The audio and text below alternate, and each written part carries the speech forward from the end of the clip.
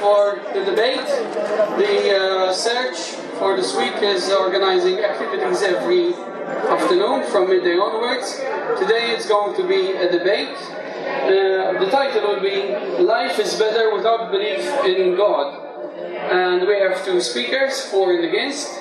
We have Dr. Michael Green from Oxford University, and also from the humanities we have Ramon Casha, who will be speaking in this debate. I hope you will enjoy, and they will have 12 minutes each to start with. Then we'll have question time from the floor, and then they will have 5 minutes each to close up. Ramon Casha will be starting, okay? Okay. First of all, this is Ramon Casha, and I am from the Humanist Association of Malta.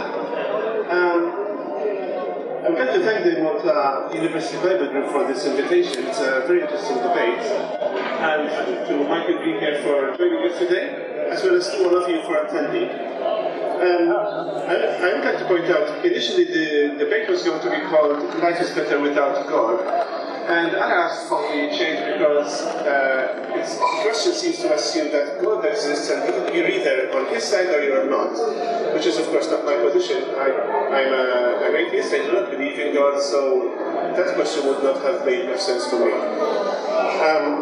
So either God exists, whether we believe in him or not, or God does not exist, whether we believe in him or not. So the real question is whether you believe or not, and whether that lets you live a better life.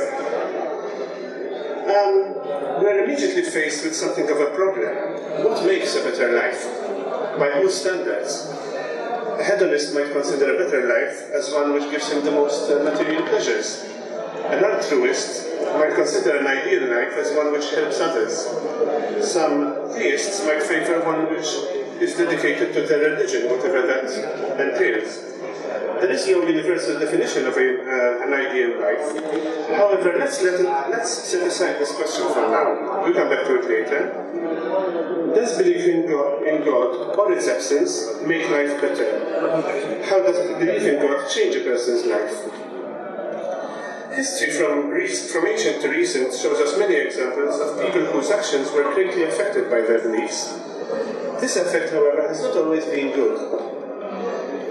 Physicist and Nobel laureate Steven Weinberg said of religion, with or without it, you would have good people doing good things and evil people doing evil things. But for good people to do evil things, that takes religion. We have extreme cases. We have suicide bombers who are explicitly inspired by their beliefs to do what they do. And we have less extreme cases, such as latent homophobia that is found in many belief systems. There are, of course, people who are either violent or homophobic independently of religion. However, I also know personally people who are kind, gentle, altruistic, and yet if the topic of gay rights comes up, it's as if something changes. A switch goes off. They can't name a single civil right that they want to deny to same-sex couples, but they don't want them to marry anyway. The only reason they have is that according to their belief, God doesn't want this. Similarly, for millennia, women were accorded fewer rights than men, and equality has not yet been achieved. This is often justified by religion. Judaism, Christianity, and Islam all have a history of oppressing women, and in some places this still happens.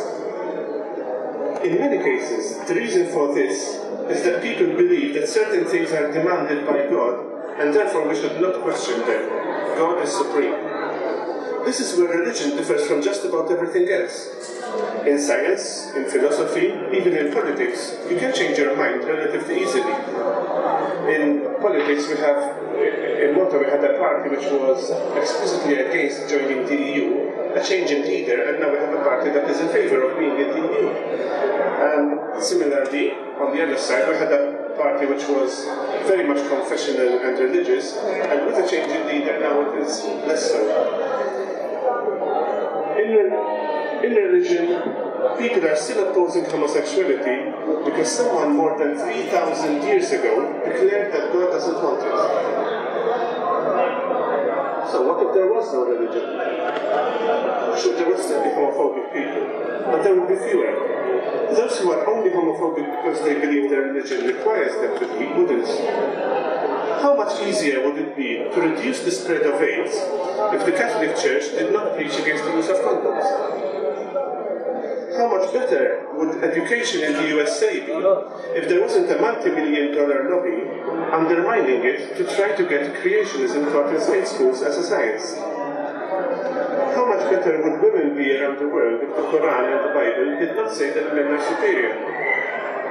In Malta, how many people had to live a lie for decades until divorce was introduced, and the reason it wasn't introduced until recently was because of opposition due to religious reasons.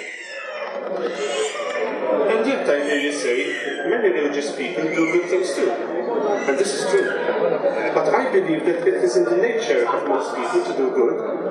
I don't think that people do good only because they believe they'll be rewarded for it. They do it because it's the right thing to do. Religion, churches, provide the organization, the infrastructure for many charitable acts. But the charity happens because people care. It's a human thing. It's a product of our evolution that allows us to live as communities. Without religion, it would still happen. Maybe they might be a bit better because they would build more schools than churches. It is worth noting that countries that have a high percentage of atheists, together with modern democracy, seem to do very well in caring for their poor, not to mention having high standards of living. So, do we live a better life without belief in God? I am a humanist, and as such I believe in individual rights, in freedoms combined with responsibility and social cooperation. I believe that people can and will continue to find solutions to the world's problems so that quality of life can be improved for everyone. I believe that a life without a religious belief is the best way to achieve this, because we are not shackled by the requirements that we have to restrict ourselves to what a certain scripture says or what a certain church leader says. In conclusion, yes, I believe we do have a better life without a belief in God. Thank you.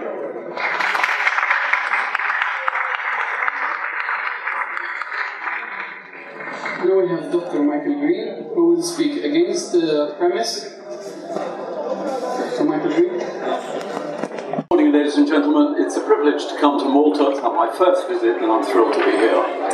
Now, life is better without belief in God. It's a very fashionable idea these days.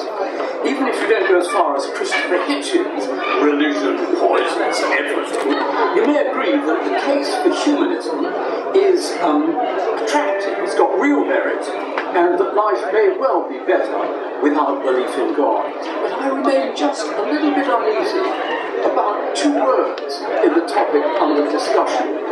One is better, and the other is God. Let's take the God word first. We can easily assume that we all know what we mean by God, but do we? What sort of God are we talking about? The God who is a heartless tyrant? The God who forces people to obey him? The God who authorizes the slaughter of innocent people in Nairobi or Peshawar in very recent days? The God who is a human being claiming absolute power like Stalin or Mao Zedong? The God who always backs our armies against the other guy's armies. The God who pats us on the head and says, there, you can do what you like, I don't mind. The God who started the cosmos off and then sat back and had no more to do with it. Or the very contemporary gods of sex and power. People have worshipped all these ideas of God. Let's throw them out. We're far better off without any religious belief at all. It's a very attractive position. But hang on, what about the origin of life and the universe? There are, I think, basically four questions you can ask, big questions. Why is there something rather than nothing? Why are there living things rather than just dead matter? Why are there complex living things and not just liquids? And why are there conscious, thinking creatures, you and me, who bother to ask questions like that? Ah, you may say, easy to answer that, evolution. But evolution doesn't questions. In fact, it only answers number 3. Why are there complex living organisms, not just amoebas? It has nothing to say to the question, why is there anything at all? Oh, yes, it has, you say? The Big Bang. Ah, what made it go bang? And why was it so big?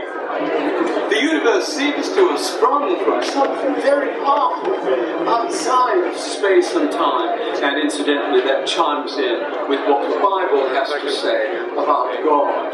Eternal, uncaused, powerful, loving, and outside of space and time. Just suppose for a moment, just suppose that you were that sort of God. What might you do to show your hand to men and women who had said, I don't want to have anything to do with you? Well, you might start by creating a marvelous world which shouted out the beauty and skill and power of the Creator. God has done that. You might create people capable of love, people with the dangerous gift of free will who could either respond to you or reject you. God has done that too.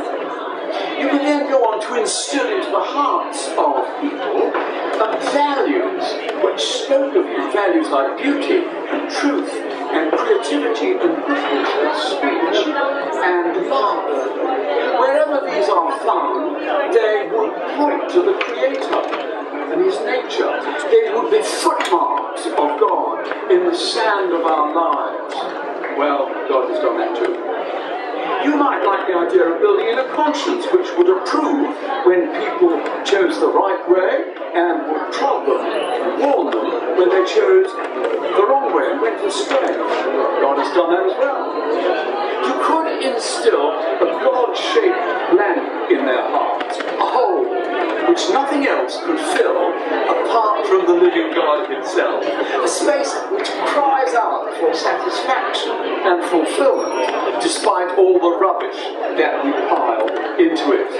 Well, God has done that as well. And finally, you might conceivably come to this world in person. You'd have to come as one of them, of course, because if you disclosed yourself in all your radiant beauty, they would be blinded by the sight.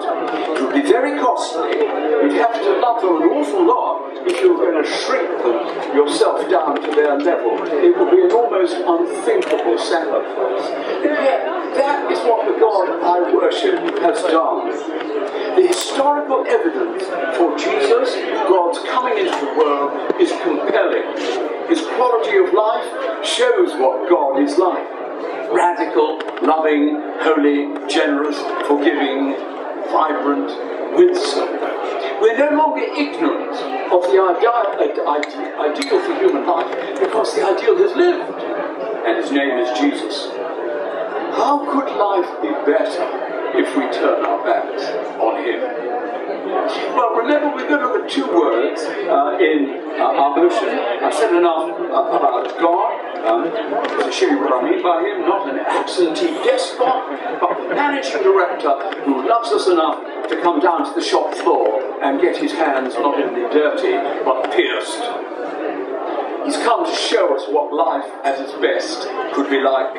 And it's an immensely attractive picture. I would encourage you to grab one of the free copies of the Gospel in Maltese that are hanging around the place and just read the story of Jesus for yourself. But it's time to look at the other word in the motion, better. Do we mean that it's intellectually better not to believe in God? Then it makes more sense.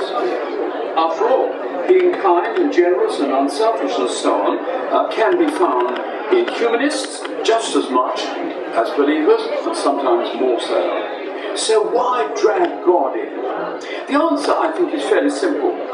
If there is no God, if this world is all there is, then Dostoevsky is surely right in The Brothers Karamazov when he says, is there no God, then everything is permitted. Some humanists are kind and generous. Some are ruthless and corrupt. It is simply a matter of preference. Without God, there is no absolute standard by which we can begin to judge what is good and what is not. Hitler thought it good to liquidate 6 million Jews. That was his preference. Our preference might be different. but there is no standard. It comes down to personal choice. And Richard Dawkins admits that, and he draws out the moral implications of unbelief in a blunt but very clear way. I quote, "In a universe of blind physical forces and genetic replication, some people are going to get hurt, other people are going to get lucky, and you won't find any rhyme or reason in it, any justice. The universe we observe has precisely those properties we should expect. If there is, at bottom, no design, no purpose, no evil, and no good, nothing but blind, pitiless indifference. DNA neither knows nor cares. DNA just is, and we dance to its music." Well, Hitler danced to its music. And the 9/11 bombers danced to its music. There is no way we can blame them unless there is an absolute standard by which they can be judged. Surely Dostoevsky was right. If there is no God, then everything is permitted.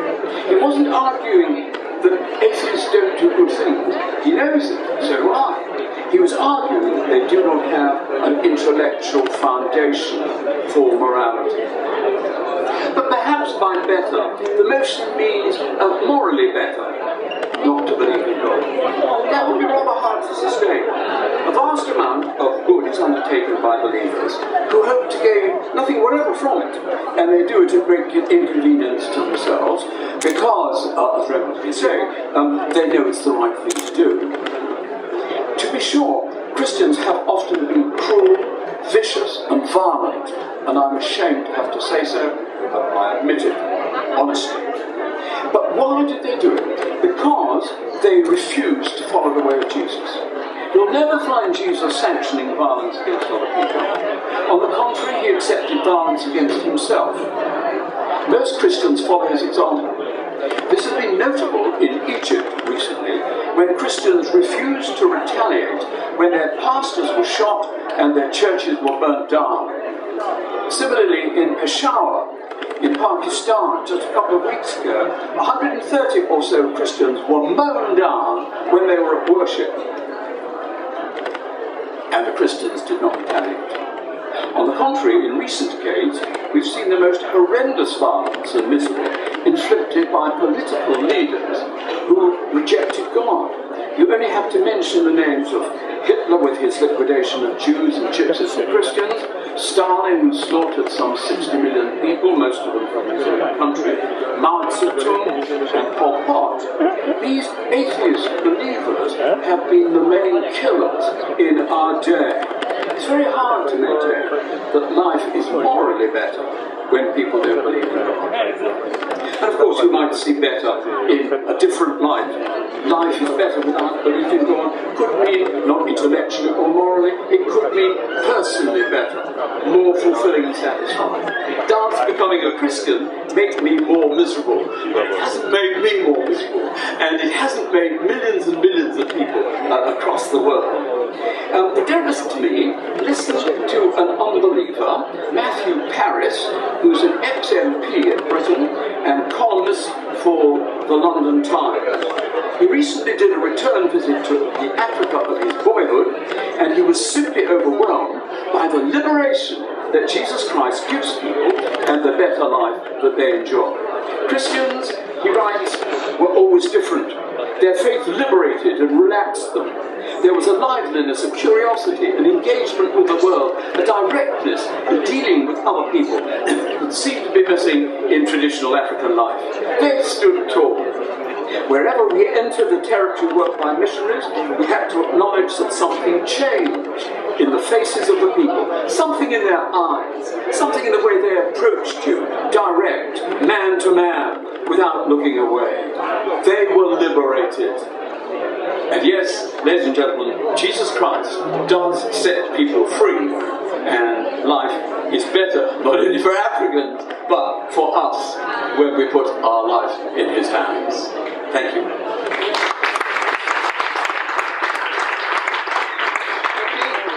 Now we have question time. So we have a doctor in here, so do not spare any of your questions. Please go ahead. I would love that if you have comments, you pass a comment, but at the end of the comment, we would like to have you say or address a question to one of the speakers, okay? Just say what you have to say and address it to one of the speakers, okay? Edwin? Just repeat the question. Why is it that when you look all over the world, in all societies, even in jungles, men seek a higher being?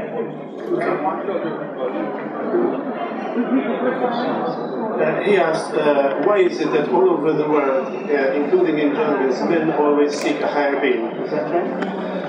There are many reasons why people seek God, and one of the reasons is that when you have something that you cannot explain, a phenomenon that you cannot explain, one good way of providing an explanation is to attribute it to a God. This has been the case in Greek times. They thought that lightning was cast by Zeus. In the Bible, we have the explanation that rainbows are placed in the sky by God to remind himself not to drown us all again. And I think that this is one of the main reasons for why people believe in God. They see something they cannot explain. It's something big and powerful, like a volcano or an earthquake, and they say that must be a real powerful being who is angry. Let's find a way to appease him. That becomes religion. I think that's one of the reasons why, yes, people do seek a higher being to explain these phenomena that are so powerful, that are so much greater than us. And I think that is also one of the reasons why these gods eventually get discarded as people learn what the real explanation is behind the thunder. I think that most people here don't believe that rainbows are actually reminders for God because they always can forget and drown from gain. And that's what Bible says. So one of the reasons is, yes, they see something, they have no explanation, and they try to seek an explanation by attributing agency to it. It's not just a natural phenomenon, it's an entity, God behind the clouds that's casting power in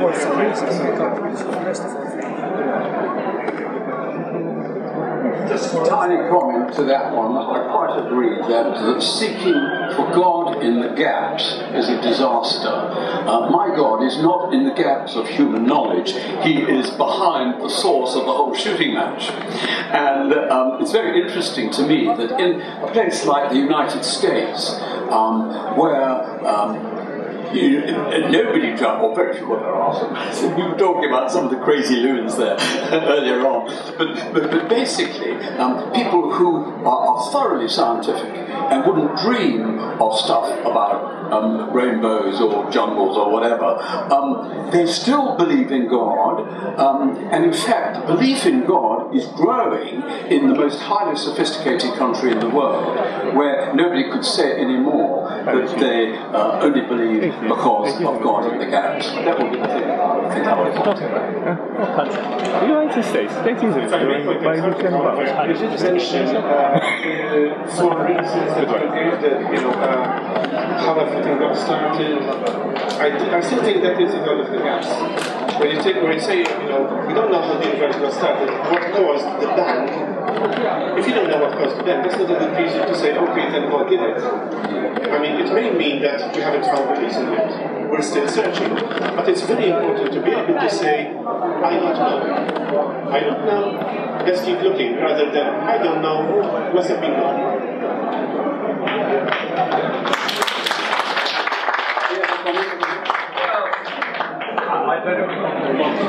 I'm very happy with that. This week is called The Search, and let's poke our noses into it and see what we make of it.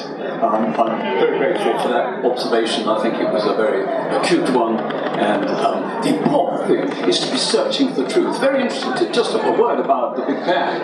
When that first came in, the prevailing scientific theory was steady state, that the world has always been like that, and there were a tremendous amount of opposition from leading scientists when the Big Bang theory came in, because it was too near the book of Genesis. It was too near that in the beginning God created the heavens and the earth. That was fair, 2-on-2. Next question. Yes, Dean, please. Can you stand up? David?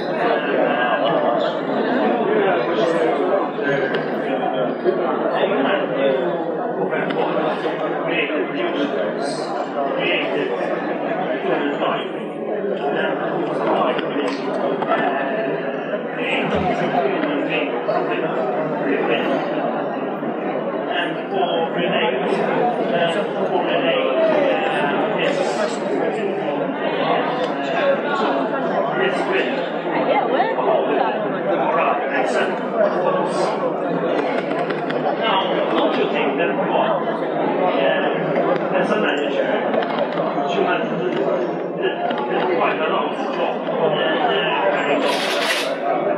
because, come on, if I were a God, I'd go backwards, people up to date, and make sure that the Bible was the English language. I would translate it. I would actually dictate everything possible. And I would ensure that there would be that there would not be separate religions. And that people you all have one religion saying that disbelievers should be killed. I mean, it's an absurd state of affairs. Furthermore, free will is itself. What would your question be? If you had to sum the gist of it in a question. So what I'm saying is that there's a number of things here. That one,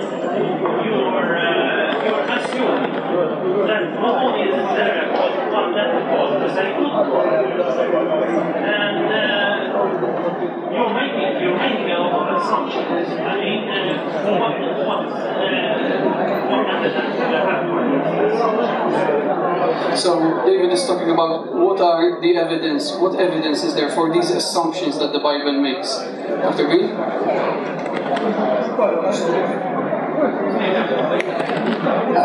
I believe God is good because man at his best is good as well. As for the Bible, it has been translated into the camera. I'm sorry, I saw somebody waving from the back. Where is the camera? There we are. Sorry about that. The Bible has been translated to almost every language in the world. Some people call the Wycliffe Bible translators, which put all these really, really primitive languages. They create vocables into actual intelligible words, and then they translate the scriptures into them. But I agree with you. It is difficult that God could well have given an absolutely crystal clear, simple, one-page demonstration of himself, and he hasn't done that. So I need to say to myself, what can I learn from all the diversity of religions and so on in the world? And I think I learned this, that man by himself cannot get up to God. He's going to have some ideas of God, God's goodness, God's perhaps ability to answer prayer and so on. But he's not going to be able to, how can the finite take in the infinite? How can the sinful take in the holy? It can't be done. So God is working up to the time when he can come in person and show in the person of Jesus Christ what human nature is like. And that, I think, is the gradual revelation that we find in the Old Testament coming to its climax in the New. Thank you. I'm sure Ramon will want to say also. Well, I do agree that the process by which God supposedly brought his word to us is very error-prone. I mean, the Gospels didn't start being written until many decades after Jesus had died. And then they were relying quite a lot on memory and on word of mouth. And then they had to be collected by a group of bishops in 364 AD, I think, in Nicaea, to form what is now known as the Bible. And then that had to be translated into all the different languages. So consider how many places there are in which an error could creep in. I think it would have been, if I were God, I would have found a way to make sure that every culture in the world receives an unedited, unchanged version in their language according to their local customs, to make sure that nothing could possibly be misunderstood about my will, my desire. Because the way this happens, you know, if you're a Maltese person, you're probably going to grow up a Christian. If you're a South, you're probably going to be a Muslim. And all of these different ideas are often in conflict with one another. So how can God, who wants presumably all of humanity to get to Him, have so many different messages? I do think that is one of the problems that religious people have to contend with, have to try to find an answer for. And my answer is, there is no God, but all of these commonalities come about because of our shared humanity. We all have an ideal that we want to strive to. We want to be better than ourselves. We want to be as good as we can. And that ideal, we often give a name to, and we call it God, or Jesus, or a prophet. We are striving towards that ideal, but the source of that ideal is ourselves as humans. Another question, the guy in the front, tell me your name. Or you could come here.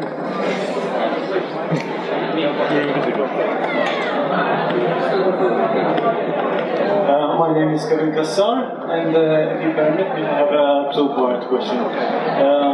First, he's Dr. Green spoke about God showing Himself through the creation.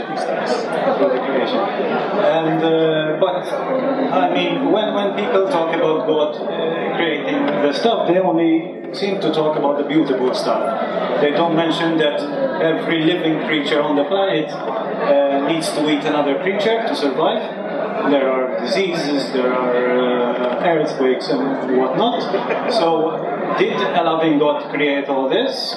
And if He didn't, how can you tell what and what? And the other part of the question is, there are a lot of messages, like the scriptures, the Bible, the Quran. So, and they all claim to be the revelation from God. So how can an honest human person distinguish between what's true and what's not? And which one, is the right interpretation or version? Very good question. Two excellent questions there. The way you can discern, I think, is to take a very long look at the one faith that claims that God has come in person to this world, and that is the Judeo-Christian faith, and to take a long look at what it says, the picture it gives of the person, the teaching, the lifestyle, the death, the resurrection of this person. And looking at that evidence, make up your mind. Nobody is compelled, but there is strong evidence. The first question, very difficult to explain both the anguish in the world and the beauty in the world. Let me try a little analogy on you. Just supposing, and I do write books, just supposing I had written a page of a book, and you looked at it, and you thought, well, I don't much agree with this chap, but I mean, he's perfectly sensible, I can understand what it means. And the bottom quarter was all full of crosses and squiggles and stuff. You would say, well, I don't know, a monkey got hold of a pen or something in the bottom quarter, or the person went completely off his nut. But when you see that most of it is intelligent, you've got to try and say to yourself, well, there is intelligence, but I don't understand that bottom quarter. And when I look at this broken world, it's marred in every area, I see so much that's beautiful and good and true, but I see so much that is horrible and broken and marred. The biblical explanation for this, you don't have to believe it, but this is I think the only explanation that to me makes sense of both the beauty and the horror, is that the world is not as God made it. God made it very good. But humankind has somehow the fall of humankind from goodness, so that goodness and badness both jostle in the human breast, that has somehow affected the climate that we live in. We see that a little bit in the way the actual physical climate is being wrecked by human misuse of freedom. And the Bible says that is the basic cause of the trouble that we are in. So the world is not as it was created quite. It's not as one day it will be, because Christianity has a great hope. But at the moment, it's marred. It's beautiful, but it's marred. And we need to live in that world and to try and do as much as we can for the sake of the beautiful.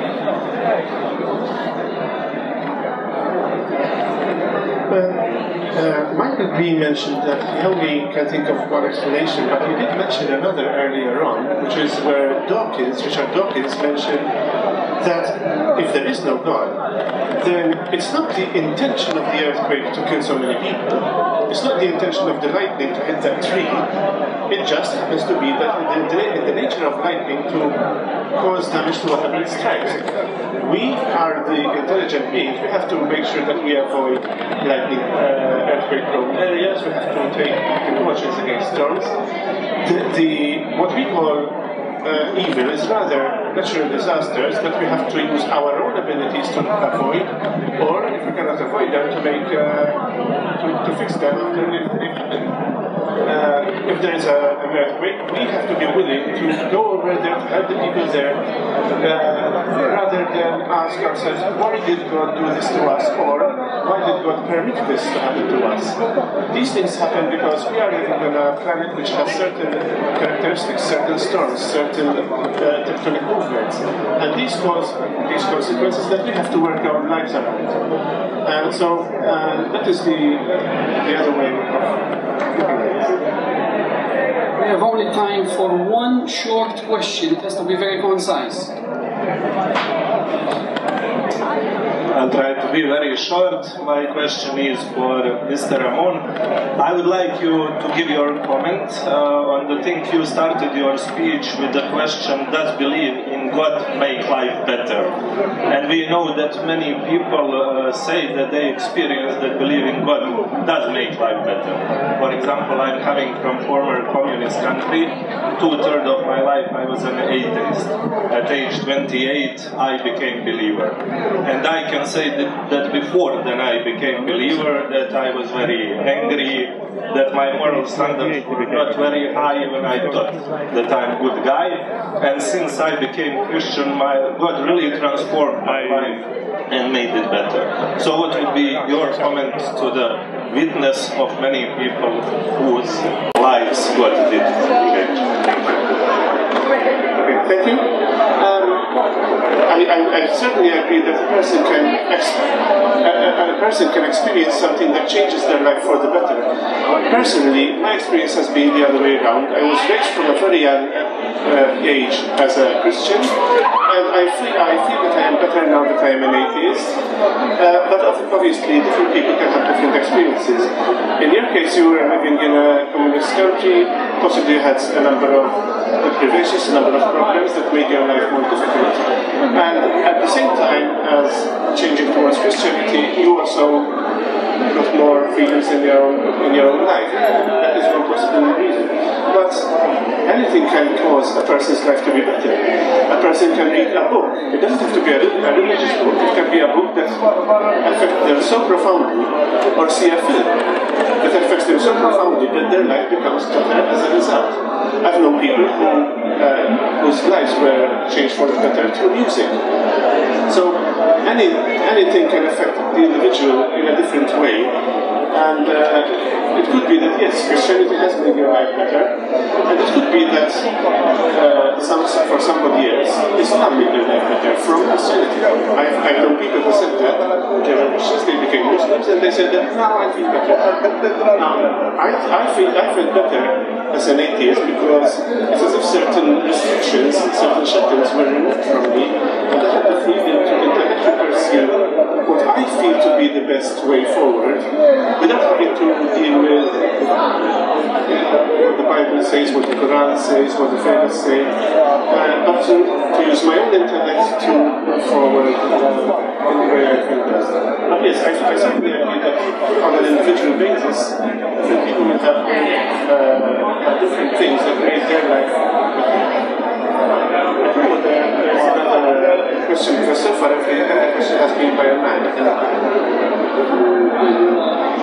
If there are women who wants to ask a short question, it has to be very short. This lady here, you.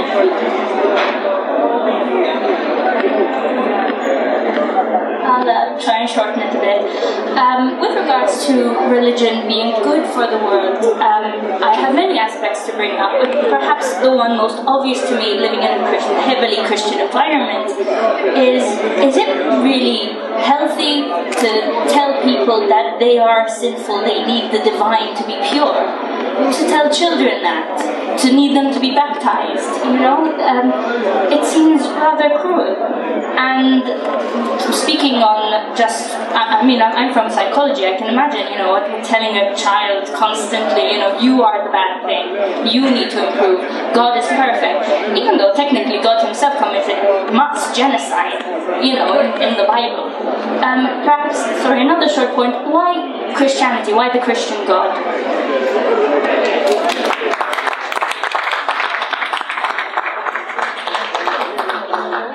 I have no time whatever for telling children that they are bad repeatedly. And in fact, when children are nourished in loving, generous homes, they generally grow up into loving, generous people. I would go further. I would say I have no time for religion.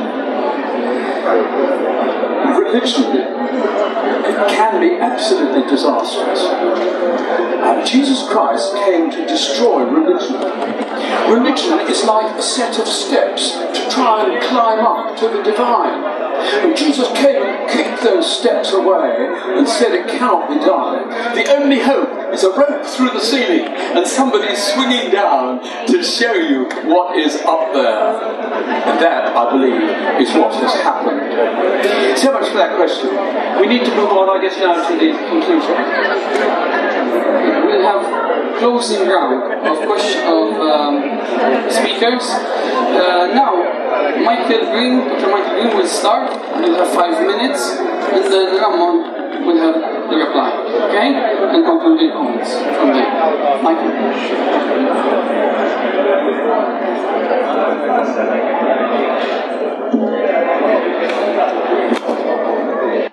This is going to be continuing every day this week. There'll be a short talk on the advertised topic, and Wednesday, for instance, we'll pick up earthquakes and volcanoes. So there'll be a chance every day to come here, and you see various characters in blue shirts with the thing called the search on them. There we are, there's one over there, there's one over here. They'd be people who they're committed Christians, and they'd be very happy to pick up questions. And I see there's lots of unanswered questions today. Grab a blue shirt and go talk to it. Now, my conclusion is this: that we've done a fair amount of arguing about whether or not it's better to believe in God. I want to end not with an argument, but with 3 examples of people I know personally. One is Chuck Colson, once a profound skeptic, a gifted but very unpleasant lawyer, who rose to become special counsel to President Nixon. He was utterly ruthless and self-centered. One night he had supper with Tom Phillips, a friend who challenged him about his lifestyle and about his skepticism. You look a bit skeptical. Can I do anything for you? Sorry. It's all happy now. Okay, good. Skepticism satisfied. Great. The search was coming up the avenue. Anyhow, this guy had supper with Tom Phillips, who challenged him about his lifestyle and gave him a slim book to read. It was called Mere Christianity by C.S. Lewis. And it led him to Christ. Shortly afterwards, the Watergate scandal erupted. He was involved in it, he pleaded guilty, he went to prison where his Christian faith blossomed. When he came out, he began a life's work of such significance that he is arguably the most effective social reformer of the 20th century. Finally, the prison Fellowship, which is the most compassionate outreach to prisoners in the world, and now works in more than 100 countries. I once spoke to a conference that he ran for his leaders, almost all of whom had previously been prisoners, some of them actually rescued from death row, such as the American system, all of them had had their lives turned round by Jesus Christ.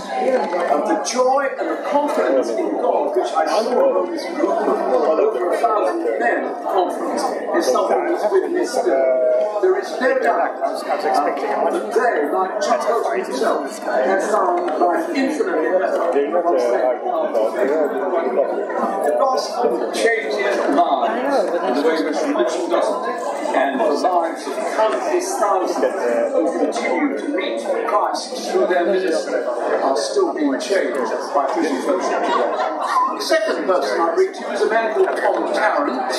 He too was a skeptic, he was an anti-Semite, he was a terrorist. He was full of violence and hatred. He was profoundly opposed to desegregation in the American South in the 60s.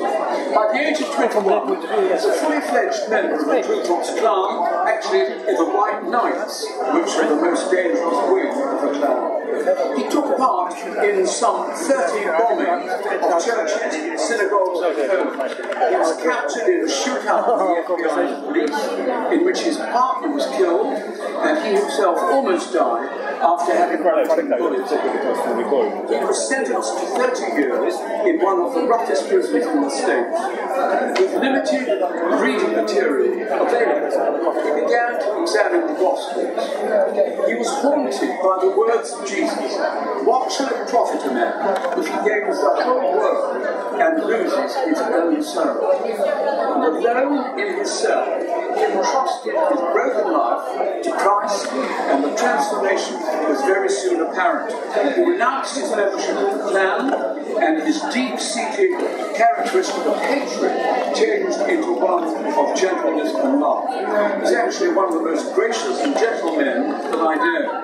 After release from prison, he trained for Christian ministry. He was ordained, and he devoted himself to Christian social work, particularly among the poor blacks in Washington, D.C. I think you'd find it very hard to persuade him that life is better when you don't believe in God. And the third person I bring you is Jackie Pullinger, a very ordinary young woman until she discovered the life-transforming power of Jesus Christ. Fresh out of music college, she wanted to be a missionary, but none of the societies would take her. Eventually, at the age of 22, she gathered together her savings and bought a one-way boat ticket, hilariously, without knowing quite where she was going to go. But it would be as far as her finances allowed her to travel. And that turned out to be Hong Kong, where she knew nobody and she had no resources. So she started to teach music and to care for the desolate young people around her. Soon, her attention was drawn to the walled city, 6 acres in the heart of Kowloon, which was densely populated and was controlled by criminal gangs, particularly the much-feared Triad. Even the police did not dare to enter the walled city, except when they carried out raids in large groups. And many such raids took place. 2,500 criminals were arrested over the years, and over 40,000 tons of drugs. But nothing changed in the criminal nature of the walled city. It was a terrible place, full of human trafficking, prostitution, money laundering, counterfeiting, contract killings, massive drug dealing and murder. And Jackie Pullinger sailed courageously into this hell unaccompanied, and she showed her care for the residents by countless acts of kindness. Once they realized that she was there to stay, they began to open up to her. Addicts discovered that they could come off heroin cold turkey when concentrated prayer was made for them. Criminals of all sorts came to faith. The Hong Kong government was highly impressed and gave her a building where recovering gang members and prostitutes and drug addicts were rehabilitated.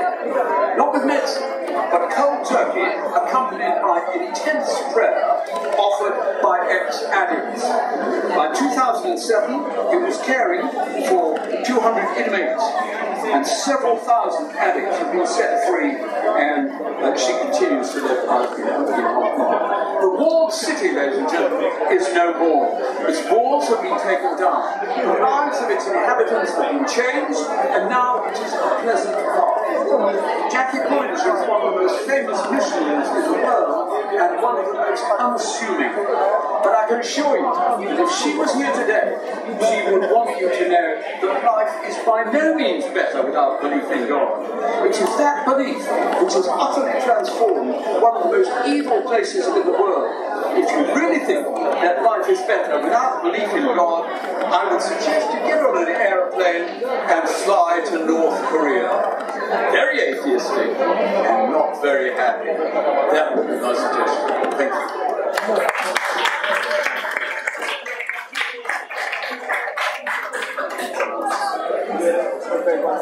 When I was in year 1 or year 2 at school, I must have been around 6 years old, I think, I had my first doubt in religion. The teacher had just told us a very simple and common belief in Christianity: you have to be a Christian to go to heaven. And I was shocked. I was shocked because a few months earlier I had been collecting beans and other things of sent to Ethiopia in those days to people who had never heard about Jesus. And I raised my hand and I said, hold on, so those kids that we're converted for are going to hell? And I knew it was wrong. The teacher asked someone and said, oh no, they won't go to hell, they'll go to limbo, because that was still in the Catholic teachings in those days. And that did shut me up, but it didn't satisfy me. I knew it was still wrong. I knew it was wrong that I should go to heaven because I happened to be born in Malta. And those guys happened to be born in hunger, in thirst, in disease, and so on, would live a very short life and then not get better than I was getting. Because they deserved better than I did. I knew it at that age. And I think that was it was the first time that I had ever challenged what I had been, what was being taught. Exactly. I didn't become an atheist then, but throughout the years I had many more doubts about things that the Bible tells us, and which we are required to accept. Why did God punish the firstborn? They didn't. I mean, the Pharaoh, if anyone, even he or why did God destroy Sodom and Gomorrah? Were there any children there who were innocent? Any women? I mean, okay, there were this group of people who were about to rape the angels. They deserved punishment, but what about all the others? Why did they have to die? When they were leaving Sodom and Gomorrah, and Lot's wife turned back to look at, her neighbors, her friends, who were screaming as they were being burned alive, and she went there into a pillar of salt. How is that moral? What kind of morality is being taught by these stories? Even if you go to the New Testament, which is a great improvement because even Jesus realized that these things were in the Old Testament were not quite right and tried to change them. He who has no sin cast the first stone. He was trying to change the world here, right? But even from then until today, things have changed further. In the New Testament, we have Saint Paul telling slaves, obey your masters as if you were obeying God. What kind of moral teaching is that? And this is in the New Testament. Jesus may not have been a violent person, but he did tell his followers to sell their cloaks and buy swords. He did say, I come not to bring peace, but a sword. He said he came to set children against their parents and against each other. So, as I see it, the Bible is just a thick book in which you can find verses to support any position you care to have. If you want to be violent, the Bible is full of violence. God says this prophet says that. If you want to be a good person, the Bible also has good verses. But how do we decide which are the good verses and which aren't? We do decide because many of these stories you will not hear in churches. You will not hear in the Sunday Mass about how Jesus cursed a fig tree. What has he got against figs? we would hear about it because someone decided this is not really a good story to be teaching people. And if humans are deciding from the Bible which are the good bits and which are the bad bits, then it is humans who are the source of morality and not the Bible. The Bible just provides verses so that you can say, God said this, it has the authority of God, but we are the source of morality. And as I forgot the name of this Greek philosopher. Before Jesus, he said, man is the measure of all things. Thank you.